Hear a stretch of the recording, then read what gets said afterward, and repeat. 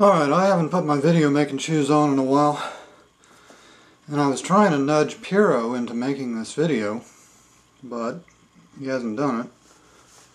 I guess this is going to have to be a response to somebody, I don't know who yet. Definitely not Amendum, because there's a 70% chance that he would just not accept it and block me. So let's get to the heart of the argument here about determinism. And I'm not going to bring into the matter any quantum mechanics, because it isn't necessary to. Although, well, I'm not going to do it directly.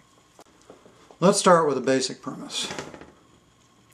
That atomic structure throughout the universe is the same, and the function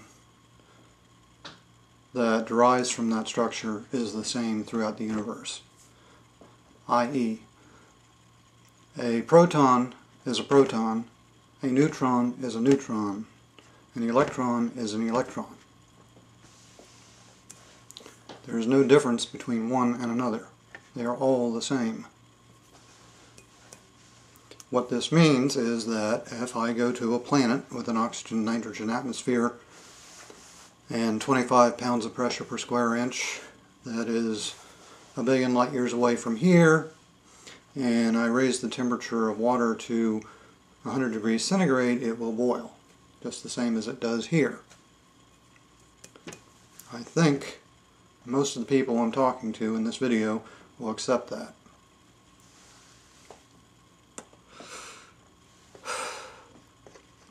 Now, let's consider radioisotopes. They occur naturally, or they can be manufactured.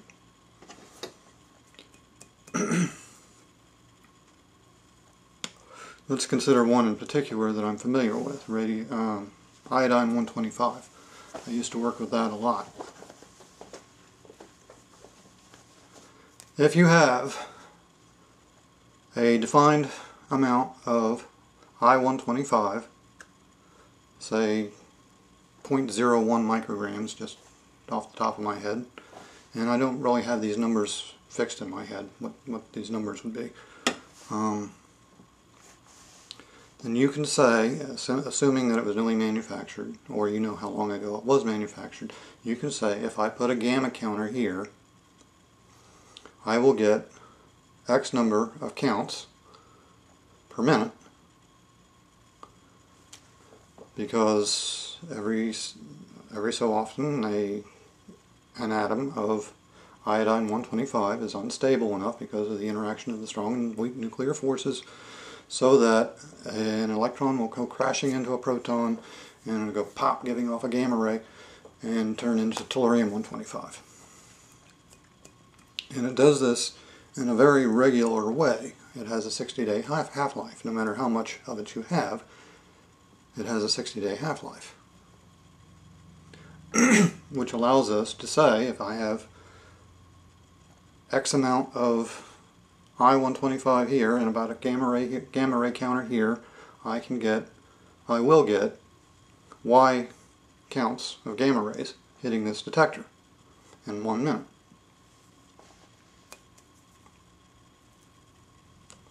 And you can go the other way. You can say, okay, I got Y counts of gamma rays hitting my detector in 1 minute, which means I have X amount of I-125, which is mostly what I did, because we weren't really interested in how much I-125 there was. It was bound to something else that we did want to know how much of it there was, and we could use the molar relationship to determine that. In any case, if you go to the atomic level and you look at the individual atoms of I-125 in your sample, and you pick one to look at, it might go,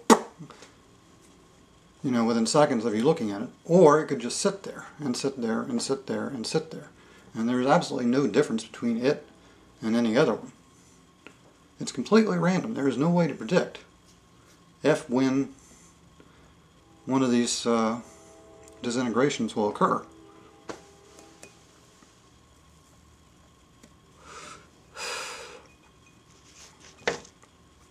So, this immediately proves that we do not live in a deterministic universe. And in fact, the universe would not function if it were deterministic. Because if radioisotopes all went off at the same time, we'd be in big trouble.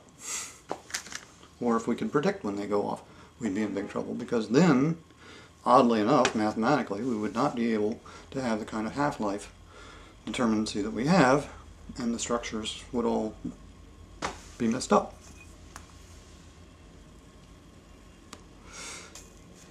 And I'm way off script here. It's one reason I don't like making videos anymore. I just can't keep what I was going to say in my head once I sit down to do it. Anyway.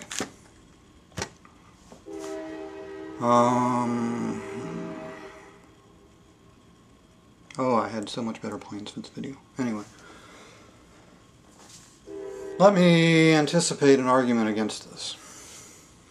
You could speculate that we have multiverses for which there's no evidence other than mathematical evidence that I know of, and the observation of things like virtual particles and stuff like that. But we have no idea, we have no physical evidence that there is any other universe or what goes on in that other universe. You could speculate that there is a deterministic universe in which these radioisotopes coexist, and that something is going on in that other deterministic universe that is causing the radioisotopes to do what they do. Well, you can speculate, but that's all it is. You can also speculate that God decides which one will do what. Same thing as far as I'm concerned. Or you could do pretty much the same thing and say, okay, there's a 6th or 7th dimension in which these things coexist, and there's something going on in that 6th or 7th dimension, and of course we know nothing about it, but that's deterministic, and it's causing the stuff to do what it does when it does it.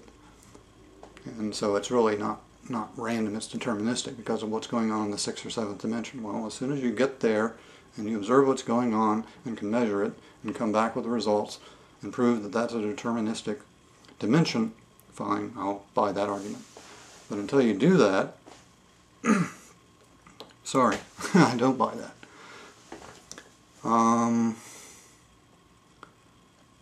Now this nicotine kid was talking about coin toss, and I've heard this argument before. Was it a coin or dice? Doesn't matter.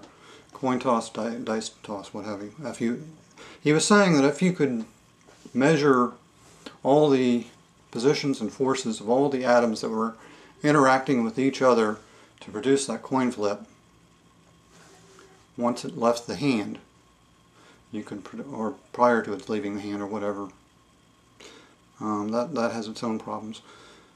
Then you could always predict whether it would land heads or tail, or always predict what number the dice would land at being, or what have you. No, that's not true because of what I was just saying about radioisotopes. Inside of that coin, or inside of those dice, are evenly distributed amounts of radioisotopes that are undergoing disintegrations. And when they do that, they give off energy, which gives them a little bit of kick under the Newtonian law of equal and opposite reactions. So once that coin leaves the hand, there could be very well 1,000 radioisotopes going just enough to nudge that coin to be something other than what you would have predicted had you known all those forces. Besides which, if you could have measured all those forces in the first place, then you would meet any reasonable definition of God. So I think I've debunked determinism, and I'll have to think about doing one on free will.